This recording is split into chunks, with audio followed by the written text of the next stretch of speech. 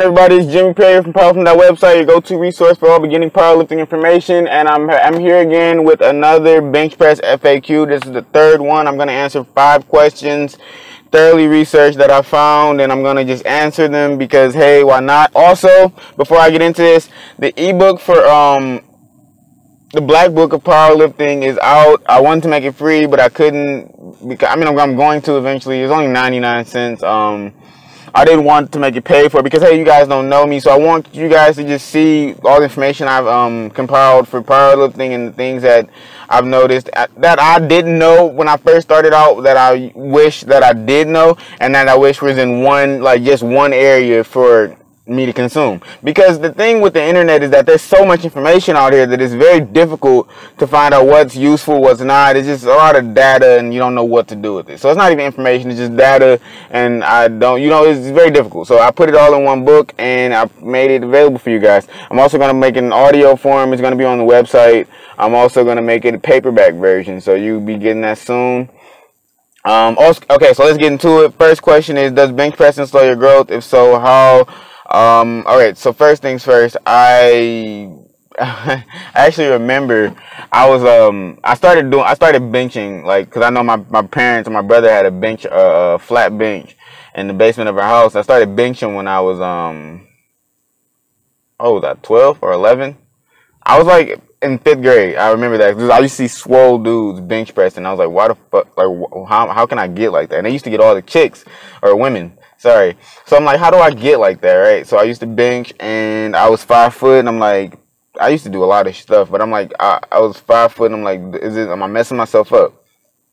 Because I wasn't growing, and I soon realized that it's genetic. My dad is only 5'7". He's older now, so he's like 5'5", 5'6". He's out of shape. So he's 5'6", 5'5".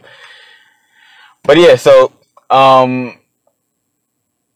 I remember not being smaller, and I was wondering is this messing me up? And the thing is, now I'm like 5'8.5", 5'9". I look taller because I have good posture. But yeah,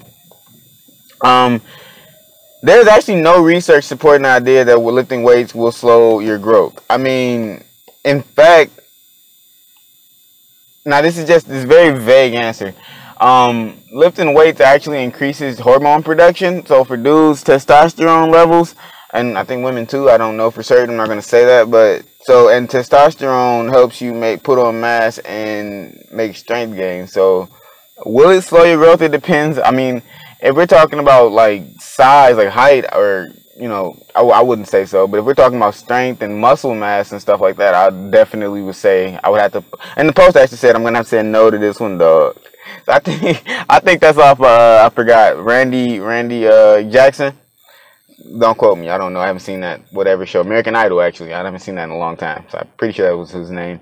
All right. Next question: will doing bench or push-ups improve your bench press? I think that's complete BS.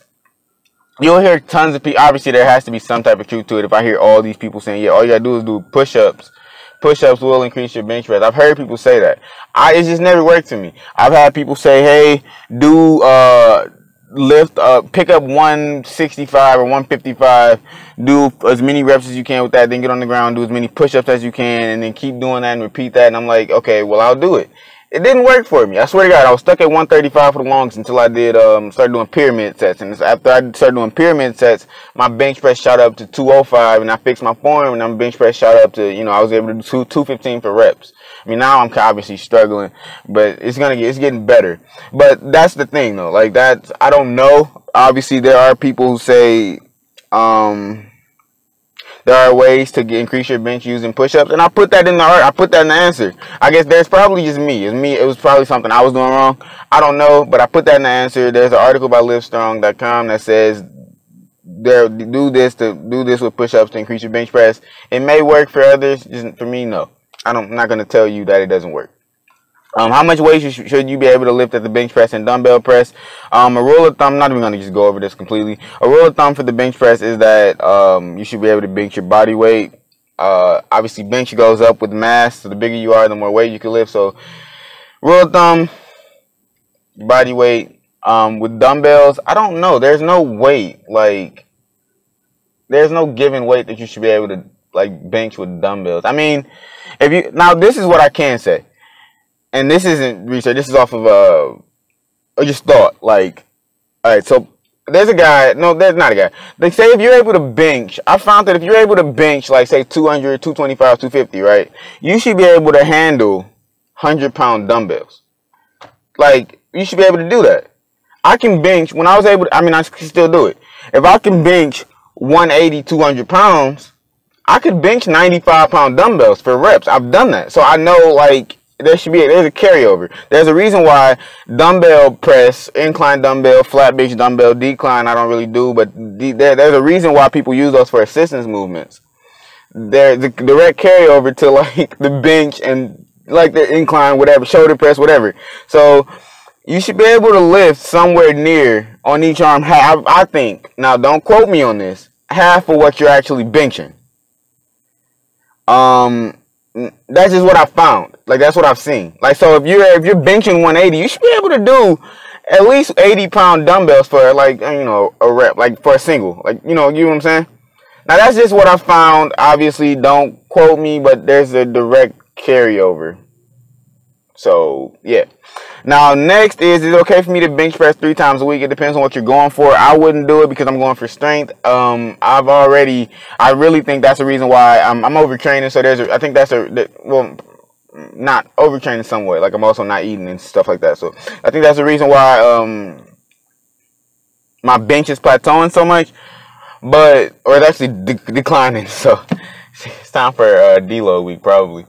But so yeah, is it okay for me to bench 3 times a week? I don't know. It depends. I mean, I've heard of people doing that, and they probably, you just don't go heavy. You go heavy once a week, and then do like 2 other, like, volume day and then a technical day or whatever. I don't know. I don't do it.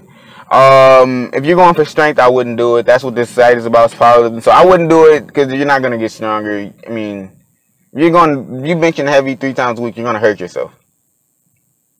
Probably, very likely.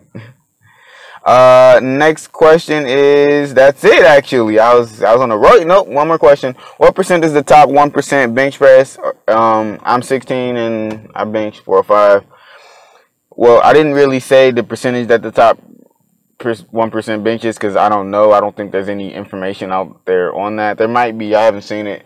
What I can say is that since the dude is 16 and benches 405, he's already up there. Because, you know, even though we hear about people benching 405, we hear about people benching 315 and all of that weight, very little, like, those are rare cases. Like, that's a lot of weight, especially for a 16-year-old. Like, I wonder how much he's going to end up benching if he keeps going progressing at the way he's progressing. I wonder what he's benching at 25 or 21 or 30. You know what I'm saying? Like, that's crazy weight. And I hope he doesn't hurt himself. I mean, but if he wants to do it, he does what he does. So, yeah, that's crazy. You'll hear from me next time. Don't forget to check the book out. Follow me on the social media accounts that'll be linked under this article in the description. And peace.